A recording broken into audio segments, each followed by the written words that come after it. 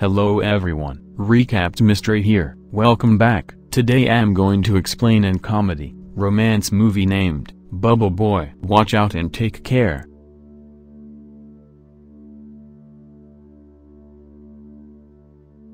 Jimmy Livingston, a little boy, is born with no immune system. A single microorganism has the potential to be fatal. As a result, he must be kept apart. He can't touch anything without contaminating it. As a result, in order to survive, he will have to spend his entire life inside a bubble-like plastic sphere. His mother, Mrs. Livingston, is overprotective of her son. He wasn't even allowed to come home until he was 4. She and Mr. Livingston, however, bring the little boy home in his bubble after he turned 4. His room, too, has a huge bubble into which he can walk. His parents can touch him with the projecting hands of the bubble, to keep even the smallest bacteria at bay. All of his toys are decontaminated and preserved inside the bubble. Since then, Jimmy has been residing in the room. Mrs. Livingston does not want him to leave the bubble, therefore she ends all bedtime stories with the princess dying as a result of their departure. Mrs. Livingston has directed that he watch only one television channel and read only one magazine. They are the only ones who have ever existed. She also trims his hair and wraps her arms around him. Mrs. Livingston is a devoted patriot.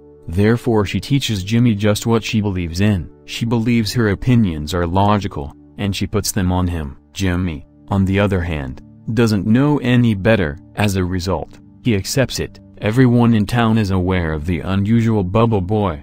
However, it does not work in his favor. Instead, the youngsters from the next door cover themselves in plastic. Mrs. Livingston routinely chases away those who mock Jimmy outside his home. Jimmy only eats home-cooked meals. Mrs. Livingston has built a decontamination system in a plastic tube where he keeps his food to eliminate the bacteria before Jimmy can get it. Jimmy is 16 years old now. He describes how he grew up like any other youngster and how delighted he feels when, instead of a car, he receives an electric guitar. Until one day, while looking out his window, he notices Chloe, a new girl his age, is moving into his neighborhood. He has become fond of her, but I'm unable to stop it. More importantly, he knows nothing about love or girls. His mother detects his adoration and tells Jimmy the story of a child who died as a result of his adoration. He made contact with the next door whore. Jimmy catches Chloe watching him through his windows for the next few years,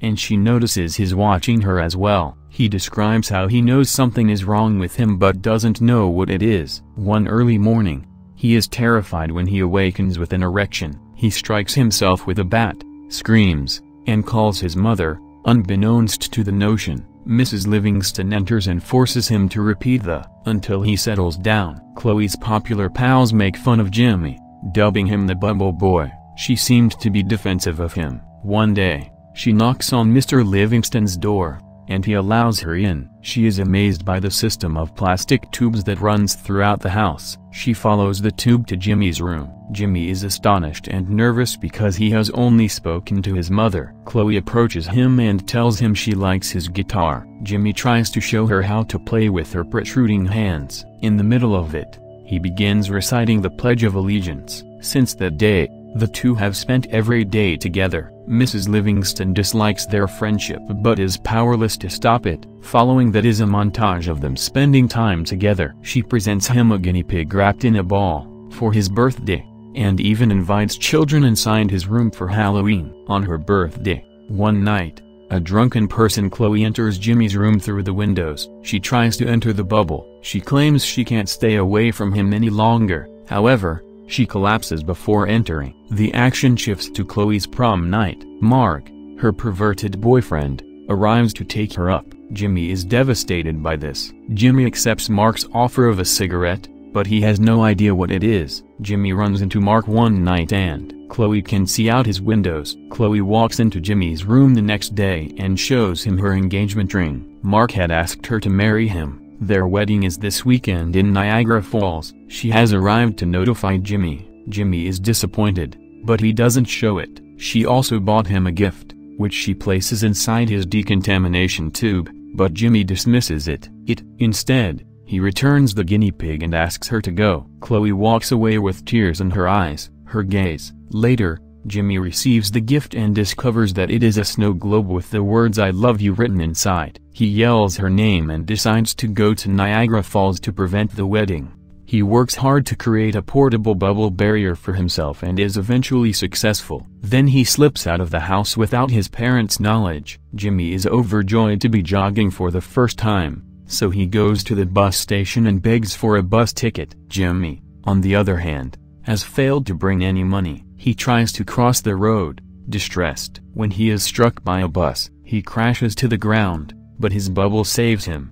People from the bus approach him and offer him a ride. Jimmy gladly takes it, but he soon discovers that the people are members of a religious cult. When he points it out, they yell at him and kick him off the bus. The cult gang arrives at their destination, where their leader proclaims a round guy inside a globe to be God's savior. The group realizes Jimmy is their savior and sets out to find him in order to extract him from the globe. Meanwhile, Jimmy encounters Slim, a biker. Jimmy informs him that the love of his life has married someone else. Slim is impressed and tells him about his previous lover, whom he still loves, named Wildfire. He then gives Jimmy a ride, and the two of them travel to Niagara Falls. Mrs. Livingston is shocked when she discovers Jimmy is missing at home. Mrs. Livingston and her husband set out to find Jimmy because the police would only do it if they were paid. After 24 hours of missing. In other news, Slim and Jimmy arrive in Vegas and make a pit stop. Rest. They had a great time at the casino, but Jimmy just has 2 days until his wedding, so he abandons Slim in the club, grabs a scooter, and flees, and takes off in it. After some time on the road, Jimmy stumbles upon his parents' car, which attempts to stop him from running. In a rush, Jimmy is involved in an accident. Fortunately, his bubble bounces him into a moving train. He escapes his mother but is now confined in a train with freak show talents. The outcasts inform him about their boss, Dr. Freak, who keeps them imprisoned and utilizes them in his freak show. Jimmy encounters Dr. Freak, who is also a dwarf. He unintentionally throws the man to the ground. He bursts his bubble and frees the other freaks. He then proceeds on his journey to Niagara Falls, but he can't ride his scooter anymore, so he goes to a restaurant and asks for a ride. There, several police officers abuse a man named Push Pop. When Jimmy tells them he has no immunity, they presume he has a contagious sickness and quarantine him.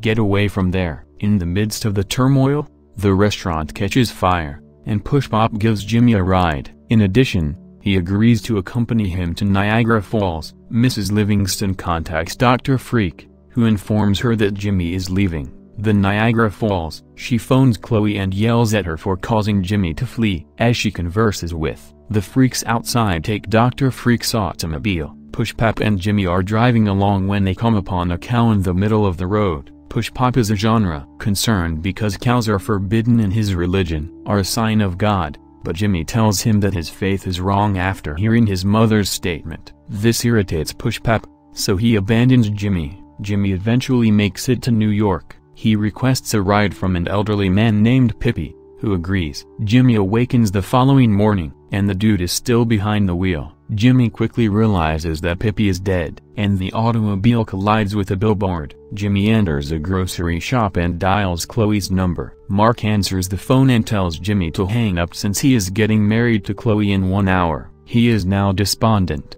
so he contacts his mother and requests that she come and pick him up.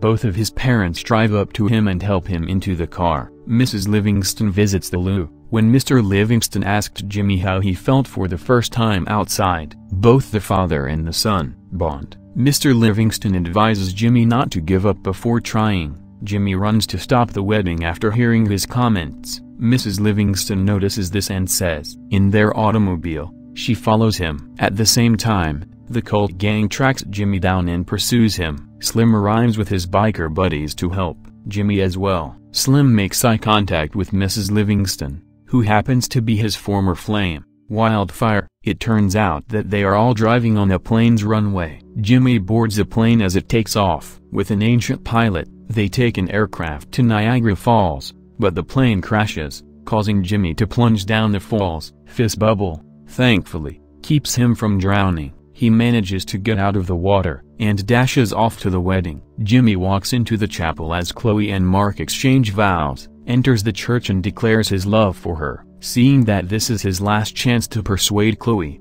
he risks his life by tearing his bubble open to kiss her. However, immediately following it, he becomes unconscious. Mr. and Mrs. Livingston come as Chloe tries to wake him up.